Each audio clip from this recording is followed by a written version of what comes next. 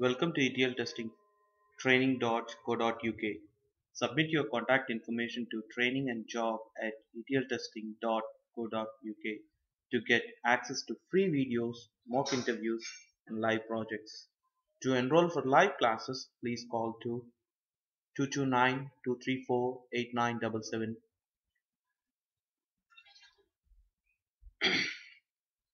We provide class service in IT trainings for individuals and corporates with real-time projects, IT training for MS students in US. We are into software design, development, testing, which includes automation, manual, performance testing, and maintenance. We are also into staff augmentation, job placement, and tech support. In this video, we're going to see a ETL testing interview question, which is mostly asked in almost all the interviews.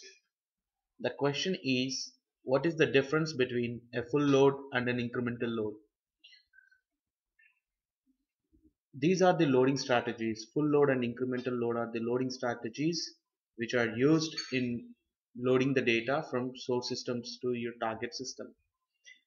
In case of your full load, we read the source data entirely each and every time when we try to load the data into the target tables. And the load strategy used in case of full load is truncate and reload. Whereas in case of your incremental load, we read only those records which are not read and loaded in the target system. So this technique is to perform faster load in less time utilization and which utilizes less system resources.